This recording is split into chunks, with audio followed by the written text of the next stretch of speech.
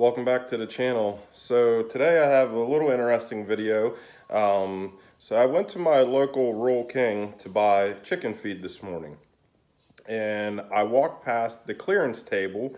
They have a bunch of stuff out there on clearance, just some odds and ends. I've seen some shoes and just different, like a squeegees and just different things.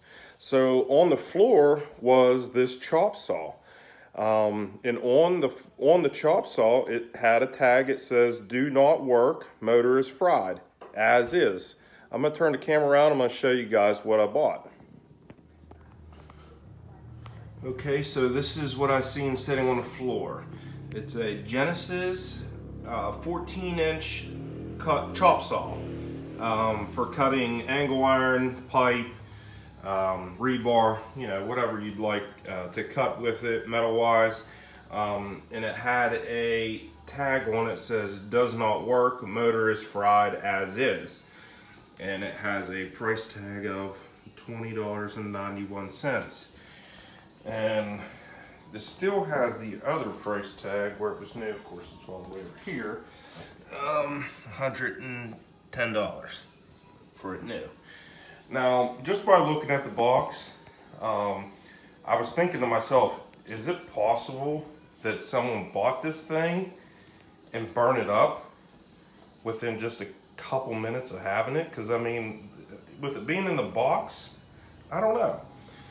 So I did decide to ask a lady that worked there to if she could open the box so I can take a look at it just to see, maybe smell the motor, see if I can smell it being burnt.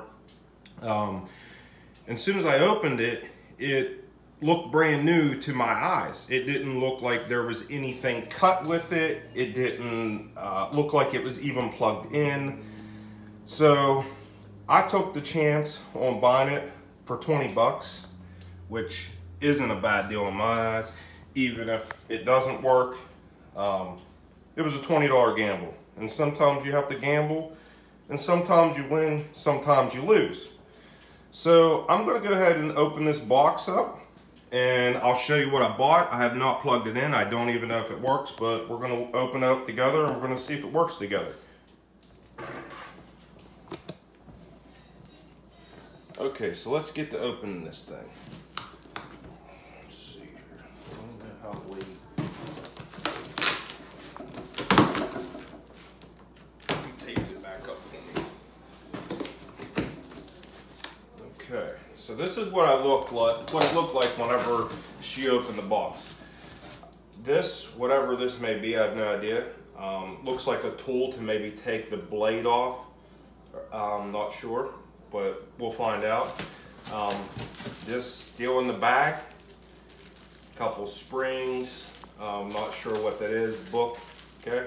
All looks like it's never been touched, which I don't think you have to have that open to run the machine. So then I take the saw and I'm gonna open it. Pull it out here and show you guys what I seen when I bought it. Put this around here. This, I'm gonna give you a sneak peek of how close up of it and see what you think. Okay, this is what it looked like in the box. Now, being that it says it's burnt up, if that's the case, it doesn't even look like it had any kind of cutting going on through it. Let me try to unlock this here, lift it up. If someone had used this and burned it up, I don't know what they cut. Is it possible that they just plugged it in and it didn't work? Possibly. The cord's still wrapped up. I mean, this is the blade on it. I mean, it does not even look like it's been through any kind of steel at all. So for 20 bucks, I'm taking the gamble. And I think I'm hoping that it's gonna be a good gamble. So let's get to plugging this thing in and see if it works.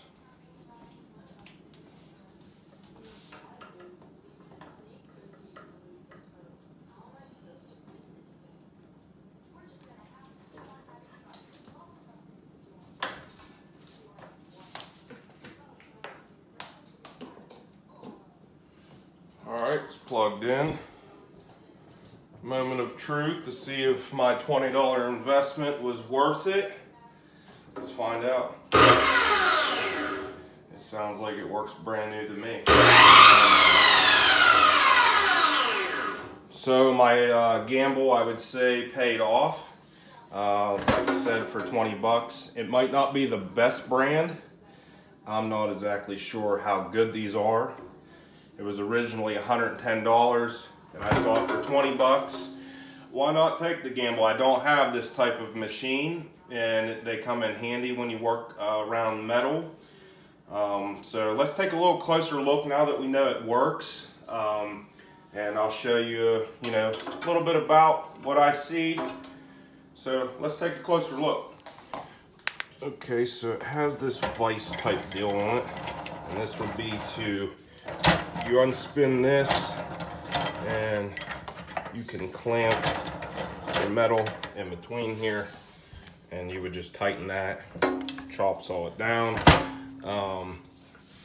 It has you push this down, push this bar in like that, locks the machine down.